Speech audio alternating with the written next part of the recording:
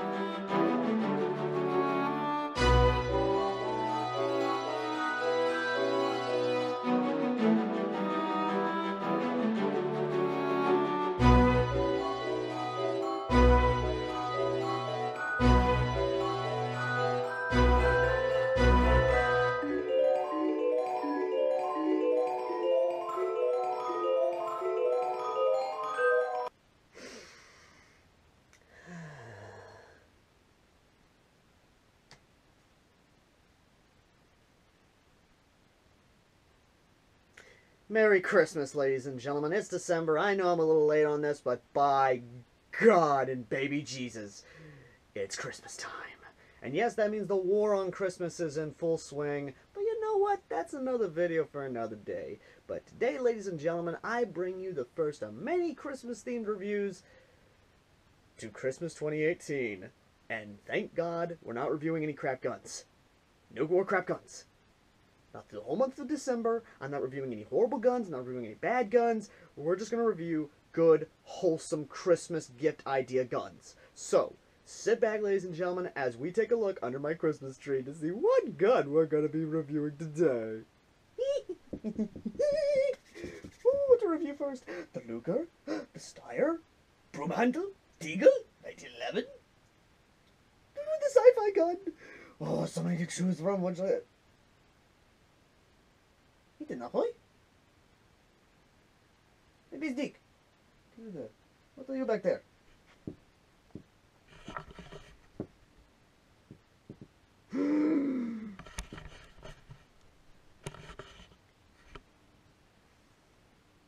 It's AK12.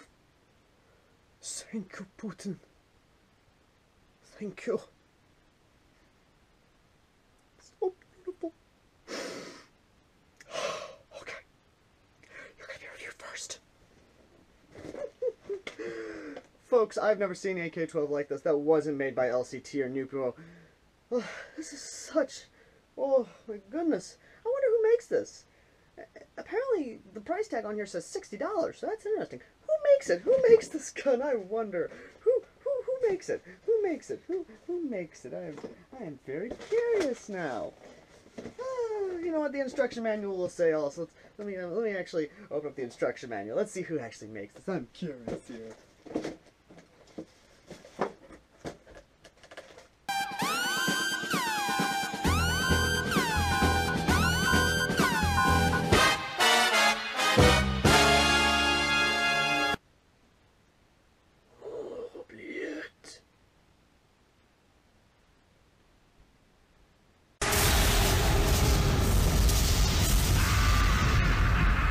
Fool me once, I'm mad. Fool me twice, how could you? Fool me 3 times, you're officially that guy, okay? You know the one. You go to the bar, he's like, this suit is officially is a Giorgio Armani. Ask my dad knows him. Fuck you! I ain't having that shit! Of course you had to get one more in on me, you son of a bitch. Ladies and gentlemen, this is the AK12. Excuse me while I go do some research. 24 hours later.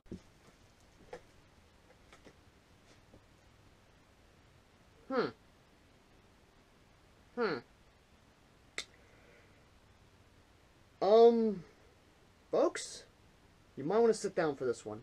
Grab a glass of eggnog. This one's a doozy.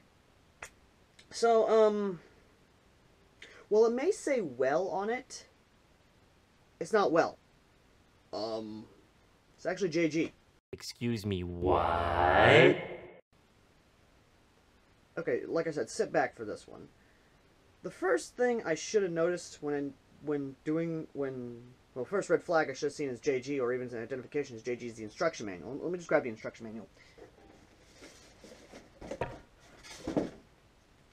So, does this look familiar? Anyone? Yeah, anyone who's ever had a JG will know this is the exact same style, even font, down to the funny Chinglish of the JG instruction manual you would see. It's a JG AK-12. I don't know the full extent of it, but apparently it is. And instead of an AK-12, they're using an AK-74M. In fact, there's more of these under $60 AKs. And they're all JG. Bad touch! Bad touch! Stranger danger!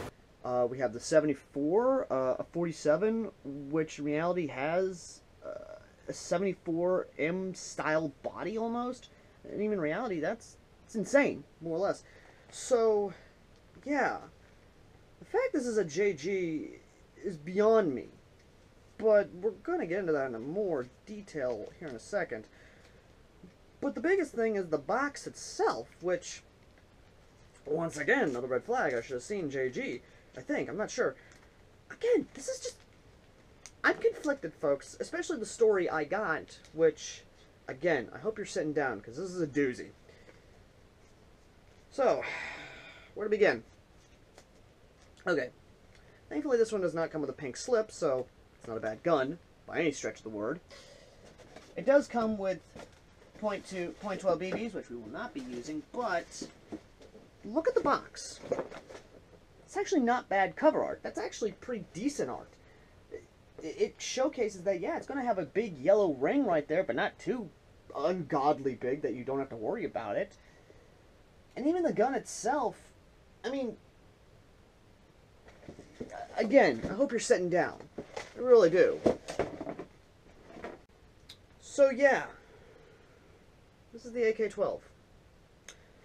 The story that I told you guys to sit down for. So, when the AK-12 was announced, many companies wanted to replicate it and make it, but apparently due to legal reasons, they couldn't do it. JG, being JG apparently, decided to make one under $60 so as not to pop up on the radar of the company itself. However, fearing they might get legal basically fearing they'll get sued either way, they went through Well to sell it. Well, fearing that they get sued, went through UK Arms for distribution. Is that going to be on the test? Ow. Ow. I'm going! I'm going! So in a sense, what we're seeing here is one big legal hoopla. It's insane to think about that a company like JG would go through a subsidiary company like, well, I might be using that word wrong, but you follow me? Follow this? Because I've been trying to ponder this for a while now. Went through a subsidiary like Well, who also went through a subsidiary like UK Arms. I wouldn't be surprised if Double Eagle was in here somehow, but good God, this is a three-way airsoft conspiracy that, if true, which so far I'm taking as gospel because I couldn't find any other information to dispute the story that I have found out about. So we're looking at one big airsoft conspiracy that is beyond insane, and let's face it, is insane to think about and try and dig into, because how a company like this has been doing this for a long while. Because here's the thing, folks, these under $60 AK-12s have been on the market for, well, for a long time. And there's some features about this gun that I've actually been surprised about, and to be fair, yeah, we need to talk about in depth, and whether or not you should grab this over the ridiculously priced one. Yes, I know it's made in a real steel company. Get off my back. So yeah, talk about it. So the AK-12 here by JG, I know a lot of you are going to be raging in the comment section saying, no, it's made by Well, it's made by Well, it's crap, it's crap, it's made by UKM, it's crap, crap, crap. Again, if we're to believe the story, this is actually a JG-produced gun that is sold through Well, that is distributed through UK Arms. Again, try and follow that. So, what does it feature? Well, it features an actual functioning charging handle, a standard AK hop-up, and not a proprietary, but a standard AK magazine. And it is compatible with other AK mags. And if you put a 47 style magazine in this, let me go grab it. If you put an AK-47 style magazine, i.e. this type, then you effectively turn the gun into an AK-15. Little fun fact.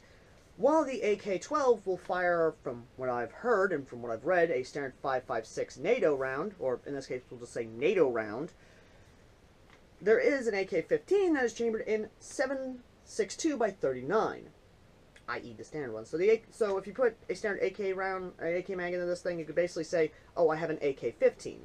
But for the test and everything we're going to be doing today, we're going to effectively use the standard NATO style magazine to turn it into an AK-12. Now, aside from the charging handle and all, it does have a metal outer barrel. It has a plastic flash hider, which cannot be removed. And and the battery goes into the buttstock here, which uses standard Tamiya, well, small Tamiya, more or less. This right here. Don't worry, it's not burnt. It's just painted on, apparently. I don't know why. I don't know why the company painted on there. I don't claim to know a lot about it. It's again, the freaking asinine story I told you guys is still jumbling around in my brain. Now, the fire selector is where things get interesting, because the fire selector works just like a standard AR. Your first is semi-automatic, which, by the way, the trigger is metal. Second click is full auto. This trigger is a little bit stiff at first, but a little bit of used to it, you'll get used to it. But the big thing is that this fire selector is polymer, not metal, which I guess is how JG was able to basically market it for 60 bucks. The rails themselves are polymer, so be careful of how tight you put attachments on here, because it will warp the metal, or the plastic, I mean. But that's not the most interesting part.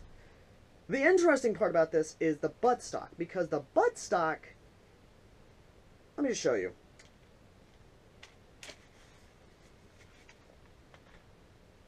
What? What the fuck? Yeah, the buttstock contains connectors, which I know a lot of you are scratching your head, but hear me out on this, because I see this as a good thing.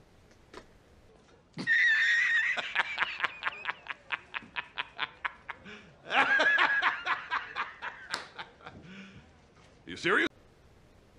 I seriously do. Hear me out. Because I've put a lipo in this. Yes, I put a lipo in this just to see if it could take it, and it handled it. It handled 10 magazines worth. That's 5 high caps. The high cap it came with, and 5 mid caps. Semi-automatic and full auto fire. Sustained full auto fire, mind you, and the motor handled it. Here's the thing. And this is something I actually would like a lot of more high-end guns to have, is that, let's say you have a very good lipo in here. That LiPo then begins to overcharge your gun and cause the motor to constantly wind. Well, for many, it's more or less they have to quickly open up the buttstock and mess around and pull the wire out.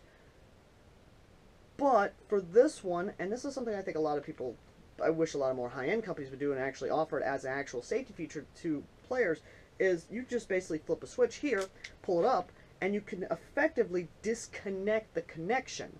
Cutting the connection to the overcharged battery that's completely overcharging it or sending more power than the battery needs, causing the motor to, well, you get what I'm saying, and effectively stopping a catastrophe. Effectively cool. Now, the buttstock itself does not retract or what have you because it's molded plastic, but it is at a very comfortable length to where it's not bad. It's actually manageable. I can actually effectively shoulder it. It's like an AK almost, where I can effectively shoulder the weapon, and the cheek riser is actually really nice. It's set in a position where I can acquire iron sights really good. However, the iron sights, in my opinion, are not that great, so I painted mine. I painted the rear sight with orange and the front sight white, so that way I can acquire a decent little target, but in reality we're not going to be using iron sights. I know you guys, we're not using iron sights, we're using optics. Now, aside from that, what about the comfortability? It's actually not that bad. I'm not going to lie. It's a really comfortable gun, it's really good, and, well, that's how it is. Now, I did have to modify this. So, shooting test will be interesting, to say the least. It has a longer inner barrel, because the barrel it came with was ridiculously short and came to here. I'm not joking on that. This is how far the inner barrel came, and it was comically short. Now, it does have a standard hop-up. I have modified this. I'm going to go ahead and tell you that now. The effective range it was getting, without the modification, was laughably 50 feet. At the most. Even with the hop-up all the way up. Even the hop-up itself I've modified to be a redneck flat hop, which is where I basically took tape and another bit of a hop-up and just kind of taped on. Either way, though. What I'm trying to say is, it's upgradable.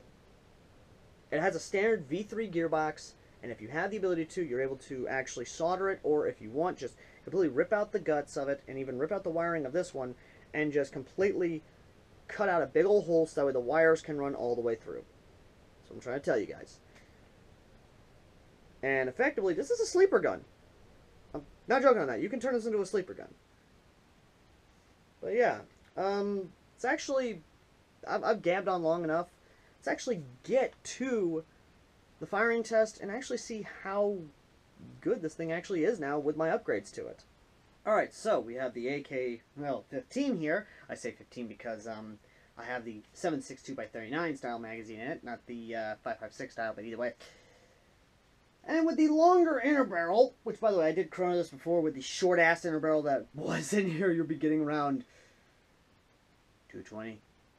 So FPS, definitely below 300 with a .2. I have match grade game face BBs instead of my tried and true Black Ops .2 BBs because, well, I did not have the money to buy the big 10,000 bottle that I usually get. So if you guys want to help out with the BB situation, PayPal link down below.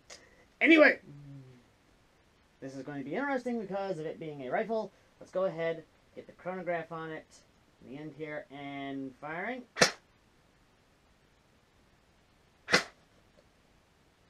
198, 199, 195, 195.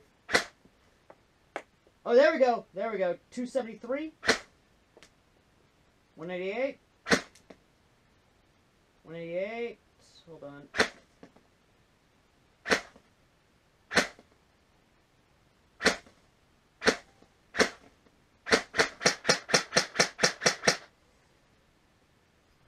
Okay, yeah, no, the fluctuation was real, folks. But that was actually a solid reading of 273. So, yeah. It's definitely weird to say the least, but it's one of those things. Either way, though. Just to kind of show you what it does on a LiPo.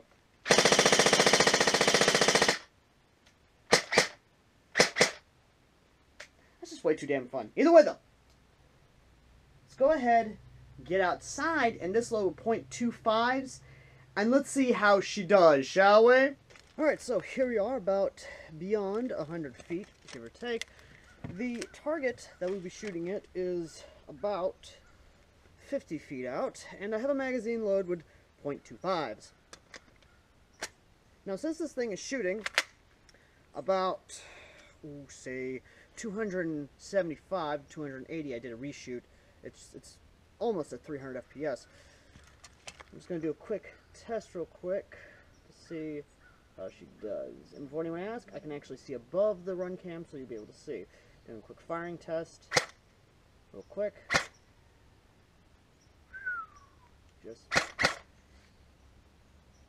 Oh, she's shooting straight. Just adjust the hop up a tiny bit. Okay. Anyway, let's go ahead and get the run cam on. .25s. Let's see if she's going to hit the target. So, here we go.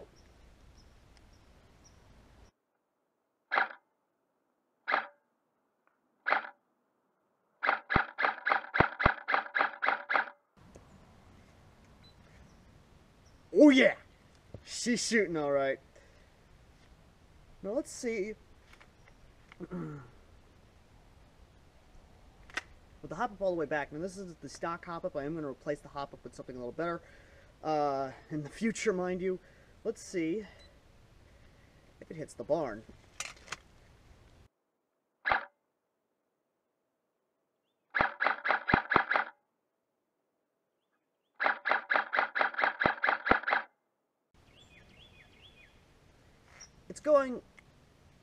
It's hitting and going over at the same time. It's a little weird. Like I think it is, but again, the run cam footage will show you. But I think it is reaching out to 100 feet. Now, what does this thing sound and look like on full auto? Well, let's see.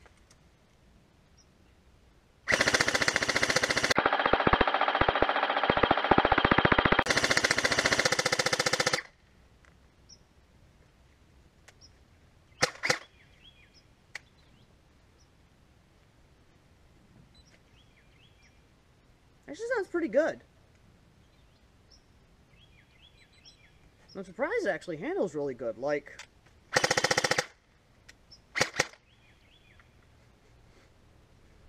I'm not smelling anything burning. I'm not smelling anything like it's grinding or anything like that.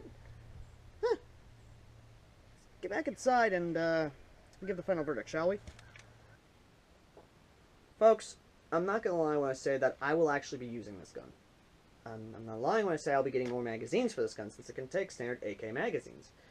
I'm probably going to get some Bakelite mags, so I can actually give it that nice look of black and Bakelite, because, again, that looks really nice, and I like it. However, what are my thoughts on this? Intrigued, more or less. The fact the company has made this for $60 and offered more than a $60 gun would ever give, effectively is really nice. The best way I can describe it is it's like the Tavor I have. On the outside, you may think it's crap, but when you actually open up on the inside and see that it can be upgraded, much like any other airsoft gun, then the possibilities are endless. It's a blank canvas. And would I say it's worth the $60? Yes, most definitely it's worth the $60. And to be fair, I say grab one. I'm not joking. It's a JG. Don't let the name of Well or UK Arms fool you. It is a JG. Through and through, it's a JG built gun. Until someone corroborates and says the story that I've found is not real and is nothing more than a conspiracy theory, please, to anyone who's worked in the airsoft industry, sound off in the comments section. I want to know. I gotta know. But, either way, thank you all for watching. As always, I've been AirsoftAL, and you thought I was going to go off without the final verdict, did you? I got you, didn't I? Okay, so, final verdict of the JG AK12 is no more, no less than an 8 out of 10. It's a good buy at $60, and the fact the upgradability's there, it would have definitely leveled this thing up to a 9 out of 10. But it's not a must-own. It's just a good buy. There are some issues, yes, one of them being, of course, unlike the AK-12, this one does not have a fully ambidextrous fire selector. That would have been a great addition and would have definitely give you that value of $60 because I think this is more or less a $50 or $40 gun right here. But again, with the Asian markets, I'm not really 100% sure about it. But I think if you actually offered standard, not proprietary parts, more standard AK parts with this, then you would definitely have a $80 or even a $70 gun. But that's really about it. That's all I have to say. It's a really good gun. Just misses a few things that I wish could be, you know, done right, in my opinion. But what can you do? Anyway, thank you all for watching. As always, I've been AirsoftAL, the common man's airsofters who reviews bad guns so you don't have to. And the Christmas season has just started, folks. So yeah, let's go have some fun. And I promise you, this is the only bad gun I'm going to be... This is the only surprising gun I'm going to be reviewing. I swear I will. Because, let's face it, there's a lot of good guns under the Christmas tree. So let's see what else we can get, shall we? Till next time.